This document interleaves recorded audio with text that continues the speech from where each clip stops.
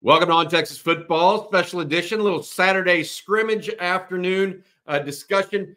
Jerry and CJ, I'm doing this solo because Jerry and CJ are actually in Austin right now talking to recruits. We'll have more on recruiting later this evening or early tomorrow morning, or of course you can watch us or get it the latest info on ontexasfootball.com as well. But big scrimmage, last one before the spring game, actually for the Longhorns. Have some news and notes from people that were on hand that watched it. A lot of high school coaches in Austin today, recruits as well, taking in the festivities. Let's start with some of the highlights. Jonte Cook, the wide receiver from DeSoto, started in this scrimmage with the ones for the Longhorns. He had the first touchdown catch and first touchdown of the scrimmage itself. Manny Muhammad, another sophomore, he from South Oak Cliff, had the scrimmages, one of the scrimmages interceptions off of Arch Manning. He played extremely well, I'm told, today as well. There were a couple of injuries at times, but nothing major. Sadir Mitchell emerging with a ice pack on his shoulder, but it didn't look like it was serious. Other things that went on, no major injuries that were recorded. Probably the biggest thing of the day, and what I was told, is the quarterback play. Quinn Ewers had a spectacular outing, but at times the receivers did not step up and make plays for him. There were a couple of throws apparently that were right on the money that just didn't connect for whatever reason.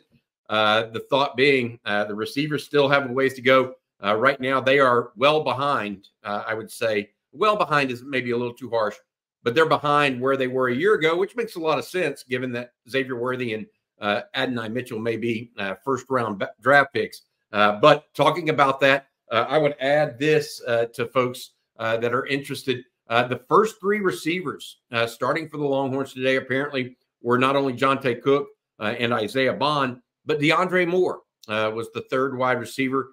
Cedric Baxter and Jaden Blue split time with the reps at the ones. Blue played a lot in the slot. So did Trey Wisner, apparently. Texas and Steve Sarkisian getting all those guys reps. Juan Davis seeing a lot of time at tight end, as well as Amari Nyblack and Gunnar Helm, too. I will say this. I mentioned Ewers had a really good day. There were those that thought that Arch Manning did not have a great day. The redshirt freshman from New Orleans was not getting the ball out, was sacked a couple of times and not getting the ball away. But maybe that's because of this. Here's what I'm being told right now. The first team offensive line is absolutely dominating the first team defensive line, especially the interior.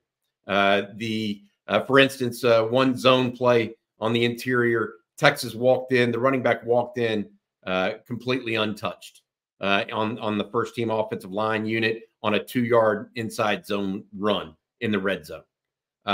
The interior D line has got some work ahead of it. Now, yes, we suspect that Texas is going to be very strong with the first team offensive line in comparison to the defensive line.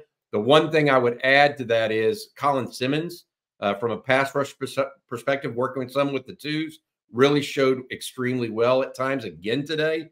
That's a name that keeps coming up. The young freshman out of Duncanville, looking better and better. Jaden Blue continues to be one of the highlights of the offense.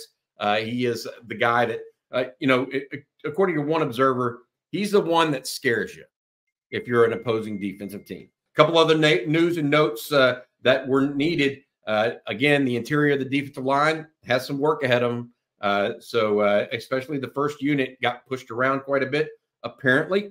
Then I would say also the thing that I would mention here is Trey Wisner also played a little bit in the slot. Another guy that was a difference maker was Anthony Hill. All right, that's going to do it for just about all of the comments that I got. The offense did look better later in the scrimmage, and the receivers looked a little bit better. Not much mention of Ryan Wingo today, which I found interesting. Probably the biggest news, though, for me, the top three receivers today on the starting receivers, at least in the rotation, were Isaiah Bond, DeAndre Moore, and Jonte Cook. I wasn't sure exactly where DeAndre Moore or Matthew Golden, how they were playing that. But when they went 3 wides, Moore was the first one in with Cook and Isaiah Bond. When I talked about some guys that were looking good, they also mentioned Jalen Gilbo, the defensive back out of Port Arthur, has continued to look good in spots.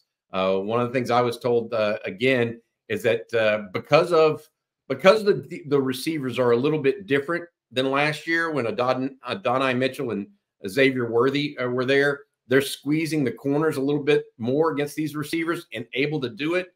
And they got some guys blown up a little bit today at receiver because of that. And so the cornerbacks playing a little bit tighter. Jerry Hamilton mentioned that he had heard that was going to happen, and it has been happening apparently. So that's good news as well. As far as recruiting is, oh, and by the way, I forgot to mention all this. This happened inside DKR.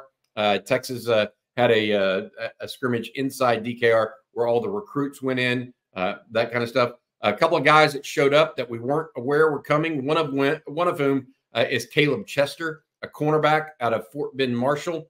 He just released his top 5. He does have a scholarship offer from the Longhorns. We'll get more on that for you, but he released a top 5 and Texas was in it. Jackson Christian, offensive lineman out of Port Neches, was there. Port Neches Groves was in town, as well as Keody Armstrong, the tight end out of Jasper. All of those guys, 2025s that had offers.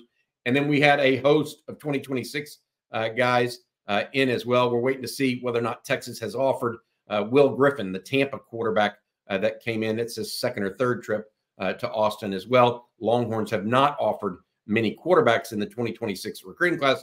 Alongside that, there was another tight end in. It's been in 3 times now, I think, in the last couple of weeks out of the Austin area. Several different recruits on campus alongside this. So long story short, no major injuries today. Jonte Cook, the first touchdown. Manny Muhammad, a big interception. Quinn Ewers cementing himself as one of the better quarterbacks that Texas has had in a long, long time. Arch Manning needing a little work a bit today. The offensive line, the first team offensive line, dominating the interior of the first team defense, I am told, while the second team defense actually got the better of the second team offensive line at times today, which I think could be part of the issue as it relates to Arch Manning and him having some issues. All right, that's going to do it. Special edition. I just want to give you all a quick update on what happened this afternoon in DKR. Longhorns. CJ and Jerry will have more on recruiting later. For all of us here at On Texas Football, hope you guys are having a nice weekend, and hook 'em.